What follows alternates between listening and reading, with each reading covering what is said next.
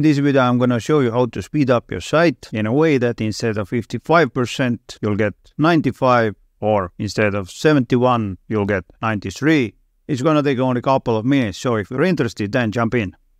I have a website here, and this website has a WooCommerce shop, bunch of images, galleries, blog, events calendar, and so on.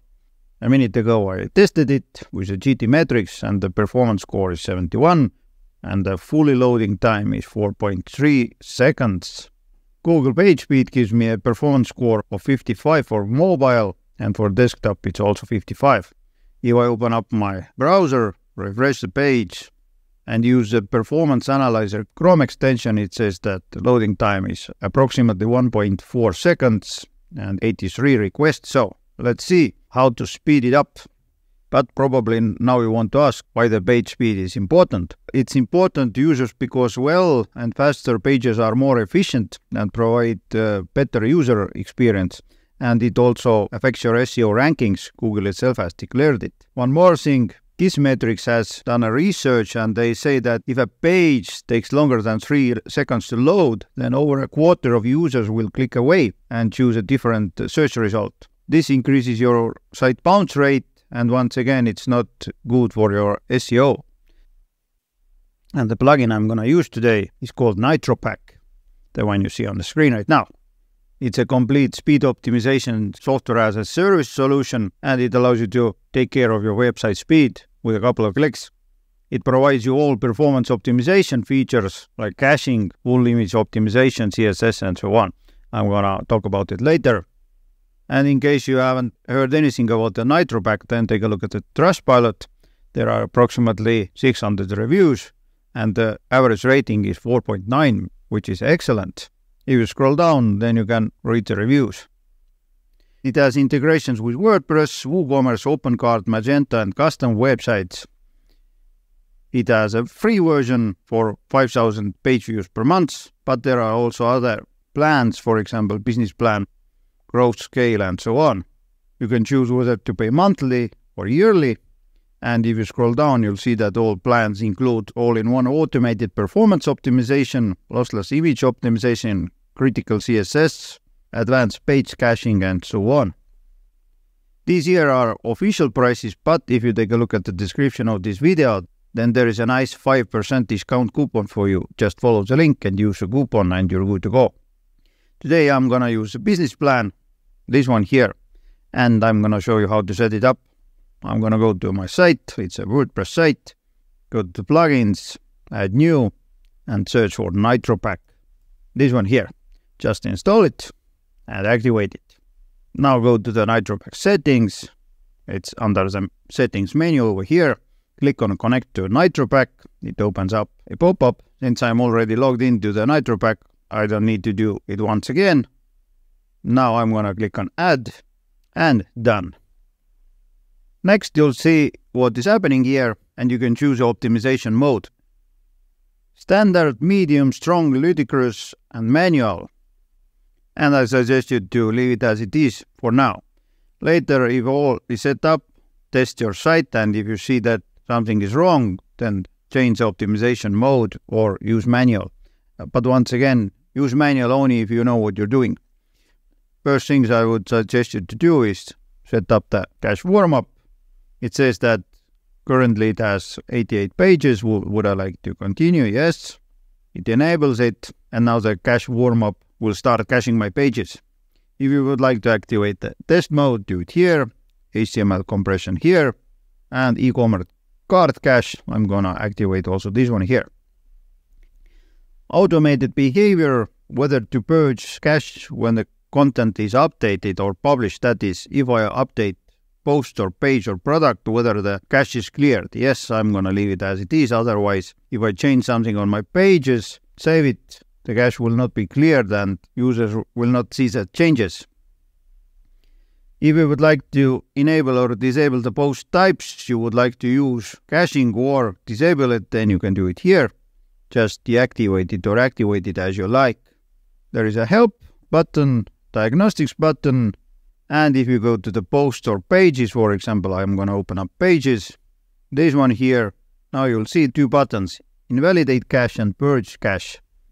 If you change something on this page and you'll see that for some reason the cache is not clear, then you can do it here. There is a NitroPack menu also up here. You can open up the settings or purge the entire cache. Those are the minimalistic settings here, but if you log into your dashboard on the NitroPack site, then you can configure all sorts of stuff here. Let's take a look. If I open up the cache insights, I'll see the status, cache size, warm-up, optimization status, and so on. Under the analytics, you'll see the resource usage. Under the settings, since I have Ludicrous activated, there are a bunch of options. General caching, fonts, images, HTML, CSS, and JavaScript. There are pre-selected options. You can deactivate and activate the ones you would like to configure. If you would like to adjust page cache expiration time, you can do it here. Just open or close it. This is by default 1 month. If you would like it to be shorter, then add the correct value here. What does it mean? After 1 month, automatically all the cache is cleared and recached. Now, a couple of things for you to point out. First is JavaScript minification. What I have noticed that usually if there are some plugins that doesn't work well with the JavaScript minification, for example, if you activate this one here, you may end up with a broken site. Therefore, if you do that, then always check your site whether it's good or not. I'm going to save it for a second and I'm going to test my site. That is, I'm going to open it up in a private view. And it seems that for my site, everything works well. Nothing happened here. And let's see what the performance analyzer displays. It says that now the loading time is 0.6 seconds, basically 50% faster it was before. And then there are 40 requests. As you remember, there was 88 requests before we optimized this site. So much faster already. If I browse my site, everything seems to be working well. Let's open the shop and products, add something to the cart. So yeah, it doesn't seem that it broke something for my site, but be careful with the JavaScript minification and CSS minification. If something breaks for your site, then change the settings accordingly. As you saw, since I already activated this option here, and now optimization mode is custom, not ludicrous anymore. Okay, nothing else for me to configure here. If you're not a tech-savvy person, then choose one of those optimization modes and you're good to go. If you know what you're doing, choose a custom one here. And let's see how does my site perform now after the optimizations. First, I'm going to test it with a GT metrics and at the same time with a page speed. So let's analyze it. Just as a reminder, before the performance score for mobile was 55 and first contentful paint was 12 seconds, largest contentful paint was 21 seconds. This was for the mobile, and for the desktop performance 55, first contentful paint 10.3, largest contentful paint 17.2 seconds. Now the score for mobile is 80, first contentful paint 3.4 and largest contentful paint 3.8 seconds. And for the desktop it's now 95, first contentful paint 0.9 and largest contentful paint 1.4 seconds. Awesome. Here are the results from the GT metrics. Performance 71% and structure 91, largest contentful paint 2.6 seconds. And now it's performance 93, largest contentful paint 1.4 seconds, and it's already much faster. There was nothing complicated to it. I just needed to install a plugin and select some options. Now there is a thing I would like you to point out though.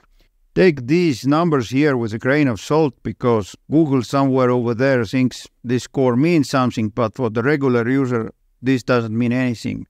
For the regular user, the only thing that matters is how fast your site opens up. This site opens in less than a second, which is really good. If I browse, then everything opens fast. And this is the most important thing, not some random performance number here. There is one more thing I would like to talk about before we wrap it up. Take a look at this help menu up here. You can contact the support, open up the knowledge base, or take a look at the system status. You can also contact the support by opening the chat box over here. But if you open up the knowledge base, then most likely all of your questions will be answered. If you're using WordPress, then open this one. Take a look, all the details should be answered here. I have used the support a couple of times and they have been really responsive and fast, so it's a good thing. So to sum it up, as you saw, NitroPack is a plugin that allows you to speed up your site. Nothing complicated to it. Just install, connect your site, use the correct optimization mode. If you don't know what to do, then just choose ludicrous, test your site and see whether everything works, and you're good to go. One other thing, it's nice to have a good optimization plugin, but you also need a good web hosting. I have made a video about the web hosting I'm using. This video is on the screen right now, so be sure to check it out. In the meantime, take care.